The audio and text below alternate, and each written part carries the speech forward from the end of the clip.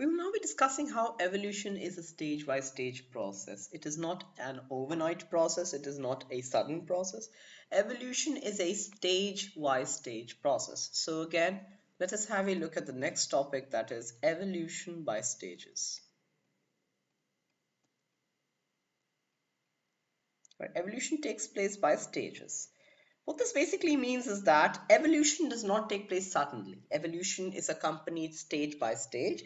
Evolution takes time, takes, delicate care, and it takes time. It happens in stages. So that's what we're going to study here, evolution by stages. Let's take some examples. For example, Planaria. Now we know all Planaria is a microscopic small organism which reproduces through the process of regeneration, and we've done this in the last chapter. So Planaria is an organism, right, a microscopic organism, worm-like. Then we have a more complex organism like a fish. Then we can take an octopus, right? Then we can take some other land animal, a terrestrial animal, for example, a cat. So let us take these organisms, right? If you look at Planaria, right? Planaria, if we try to draw the diagram of Planaria, which is somewhat like this. Okay, we try to draw Planaria, and if we try to see its eyes, you will see that its eyes, let's look at the eyes. So you can see that the eyes are just dot-like structures. Dot-like structures. And these eyes, so-called eyes, which are primitive, they are just dot-like primitive structures which are called spots. So they are just basic primitive structures, spots, which can just detect light.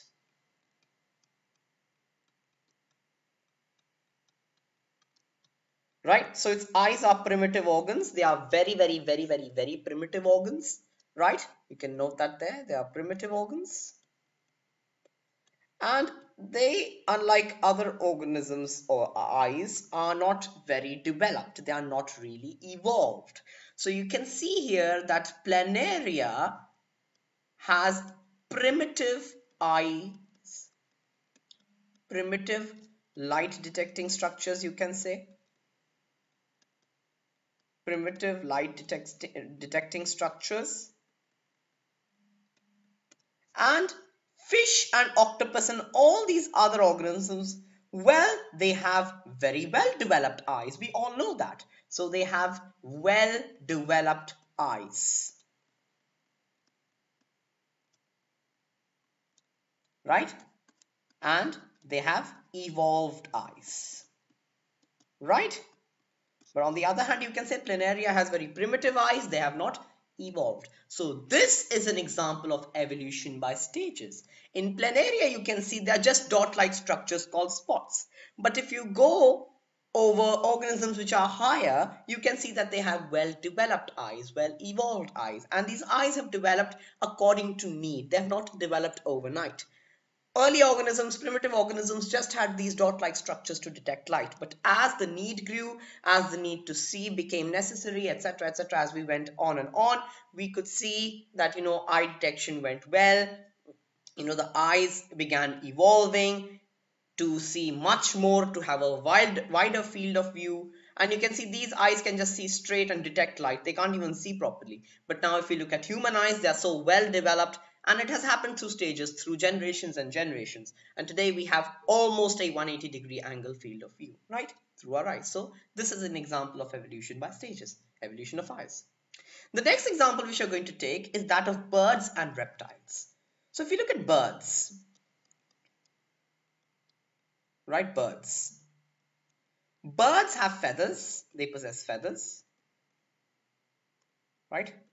But what was the main function of these feathers? What was the main function? Main function was to keep them warm. Right? The main function was to keep them warm, or to keep insulation. That was the main function of feathers. Right? That was the main function, initial function. But as they began to develop, as they began to develop, they developed a secondary function. Right? As they developed, as they evolved, they began to develop a secondary function, that is flight. Right? So that was developed as a secondary function. So you can see that birds evolved and their feathers also evolved. Their main function was insulation, but later as evolution took place, they modified themselves to even use their feathers for flight. Right? Now, let us take dinosaurs. Let's take dinosaurs now. Now, if you look at dinosaurs, you can see that some dinosaurs possessed feathers.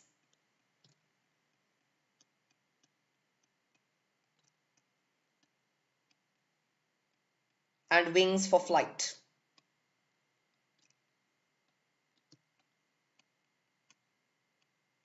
Right? So you can say that they too have wings to fly and they too have feathers. Some of them too have feathers, right? Ants, a very prominent example of this is Archaeopteryx.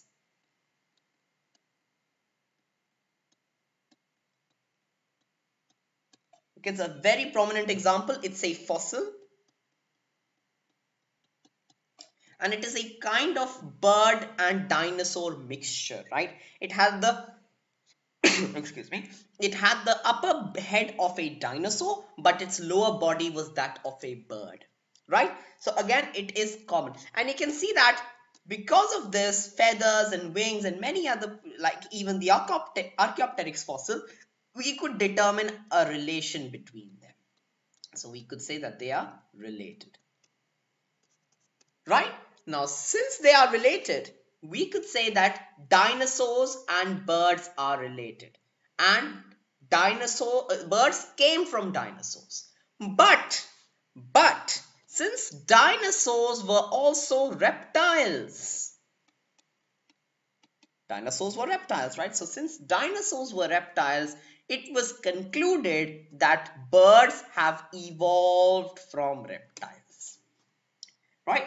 So it was concluded that birds evolved from reptiles since they evolved from dinosaurs, and dinosaurs were reptiles themselves. So birds evolved from reptiles. Right?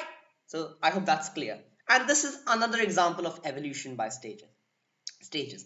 Here they've explained the feathers, and here too evolution by stages. First it was insulation, first they developed feathers, then for insulation, then for flight, and then it was seen that since they both have feathers, we could say that birds have evolved from reptiles, because reptiles initially did not have feathers. They developed feathers and then they developed into dinosaurs. Dinosaurs then further developed wings and all, and they developed other forms of body design. They finally developed into a new group of organisms which we call birds, and then we could see that how they've evolved. And this is another example of evolution by stages. Birds to reptiles relation.